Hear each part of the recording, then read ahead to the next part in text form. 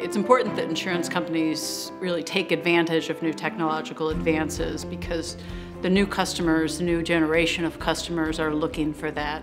So you're talking about 3 billion people at the top of the pyramid for whom every other insurance product is being designed.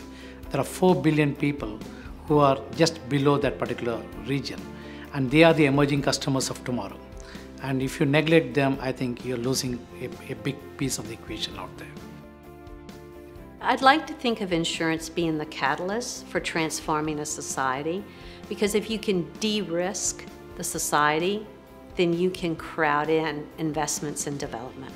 There's a lot of discussion about how technology is going to be disruptive to the insurance industry. But I see technology as a tremendous opportunity for growth, and microinsurance is a perfect example of that. It's allowing insurance companies to bring products to millions of people who have been totally underserved, and it's just really providing societal change.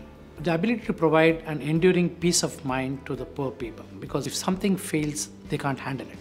And when you can find a solution for that, I think it means a lot. Like helping a farmer to get back to agriculture and say to him that if it does not rain or if it rains too much, we are still there to protect you. It means a lot to him. One area that we're quite interested in and we're working on is blockchain.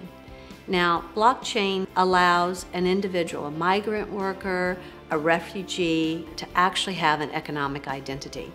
And with that economic identity, then we can actually serve their financial needs.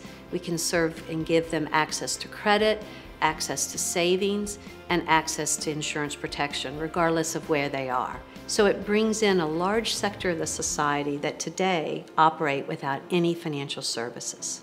We see a real opportunity to expand insurability, and we actually see it as one of our core missions.